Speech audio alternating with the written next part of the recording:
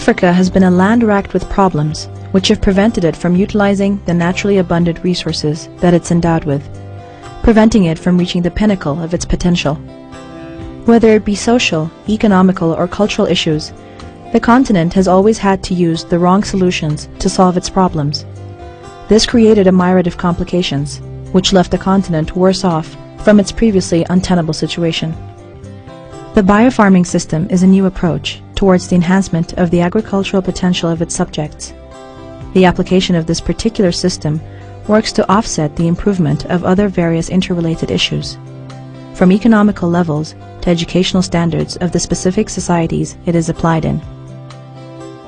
The definition and implementation of the biofarm system came through not as a procedure that was fashioned in one sitting, but through the system-based stepwise process that enabled the incorporation of multiple disciplines under one entity, capable of handling multiple problems through dynamic solutions.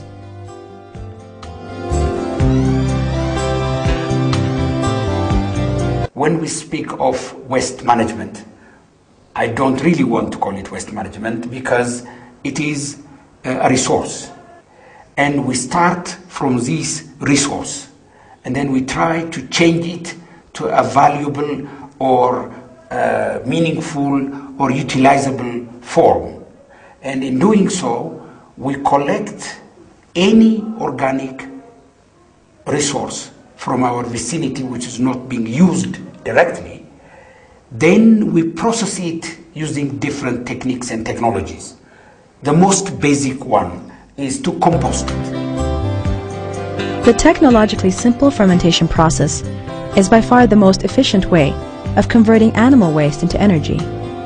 The nutrient-rich materials that is later expelled from the digester can be used as a compost additive or combined with water to irrigate the crops, further boosting yield. Specifically, the use of biogas for heat and cooking needs could save women from the difficult task of walking extreme distances to collect firewood. Biogas systems are inexpensive to install and easy to operate on both household and industrial levels.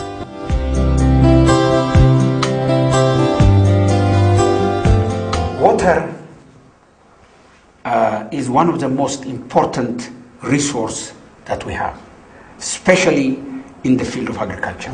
All rainwater that intercepts the roofs and driveway of the biofarm is directed to irrigate the horticultural fields, significantly boosting production levels. We are trying to use natural means, simple means to increase the ability of the soil to be absorbed. We try to slow down the flow of water over a given area. By that, we are doing terracing, growing all kinds of hedges, plants, to minimize the speed of the water flow. In addition, we are also minimizing the use of water through drip irrigation. We have different techniques. One is the standard drip irrigation system. The others are bottles. Simple water bottles are used as a special dripping systems to keep plants growing with very, very limited amount of water. We are also into water cleaning and treating system. We have got a new technique for cleaning water, any water which is available in our community. We do have to carry out tree planting and terracing activities.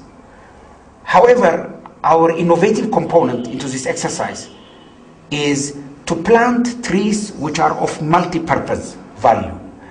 Trees that are not only good for stopping soil erosion, but they have to also be very good for animal feed, for honey production, and so on and so forth. So those are the kind of things that we add. Those are the innovative components in the reforestation exercise. On the other hand, the building of various terraces should also be linked to the resources that are readily available there. In some places you have stones, plenty of stones. In some other places you have vegetation. So you have to combine the stones and the vegetation in an alternative fashion so that the flow and the erosion of soil will be highly minimized. And those areas that are recovering should be used for ecotourism and income generation process so that it is viable from the economic point of view. The health of livestock determines the food production and food security issue a given area. As a result of this demand, we introduced, in collaboration with the regional state and the UNDP, a community-based septic control capacity building program. So the farmers and the communities were given adequate training on how to trap the flies, on how to make the traps, and where to deploy it, and how to deploy it, and how to monitor the disease, and so on and so forth. So with that background, the people were given the opportunity to carry out a community-based intervention. We followed the program using a remote-sensed, GPS-referenced hotspot identification system. So we know precisely where the flies were, based on the survey that's being carried out. And therefore the communities went to those specific areas and put the traps. And they had maximum kill and reduction of the problem.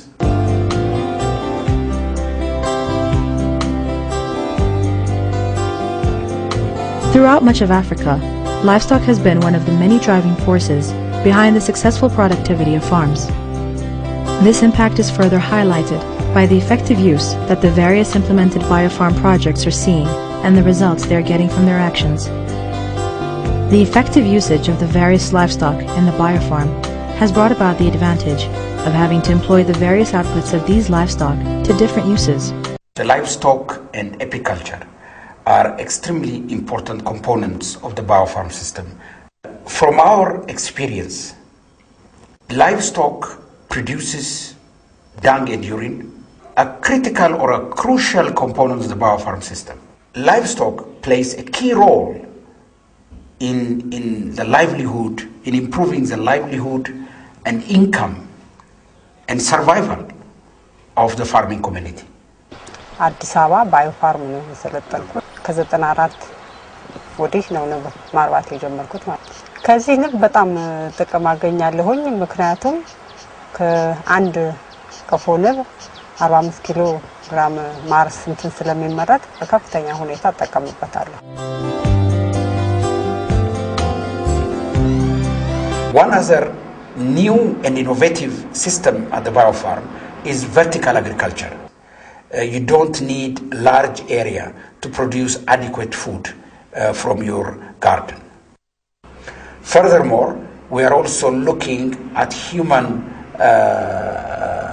capacity building, which is the Farmers Academy. One of the biggest programs in our system is training of farmers at different levels. One is ordinary farmers. Second, we have model farmers, and we are also looking at master farmer training. And this will also be strengthened by bringing in postgraduate students. So those are the major components in the biofarm package. This success is there because there is a demand from the community. It goes very closely with the government policy and strategy, and also it is also adjusted and fine-tuned to the ecosystem that existed in the area. This initiative is also being replicated not only in Ethiopia but in various parts of Africa. We have started the West African program in Côte d'Ivoire, in a place called Korogo. Already the system is being established in the northern part of Côte d'Ivoire. The second biofarm is being established in Mozambique with full collaboration and cooperation of the government. And thirdly, we are in the process of starting a program for Central Africa, which will be based in DRC, very close to Kinshasa.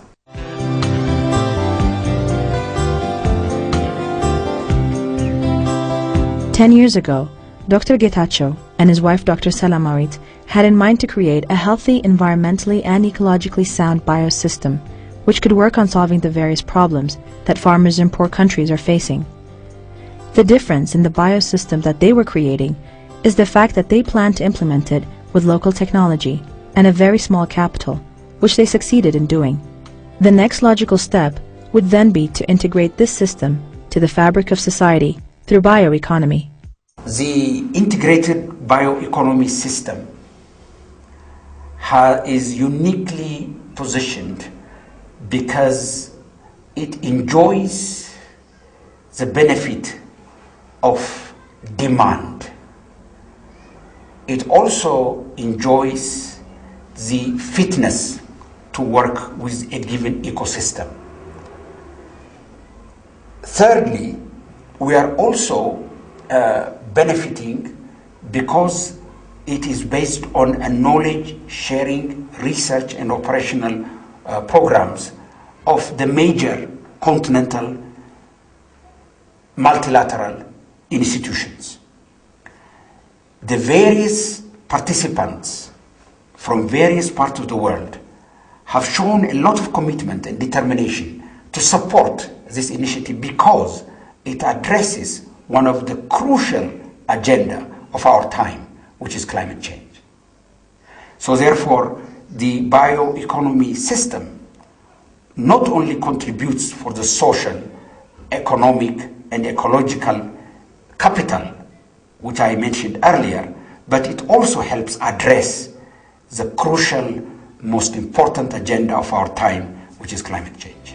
The bioeconomy system has presented three very interesting interaction. One is the economic capital of a particular community. The second one is the ecological capital of that particular community. And the third one is the social capital of that community. Making sure that those three fields are working together for the benefit of the community.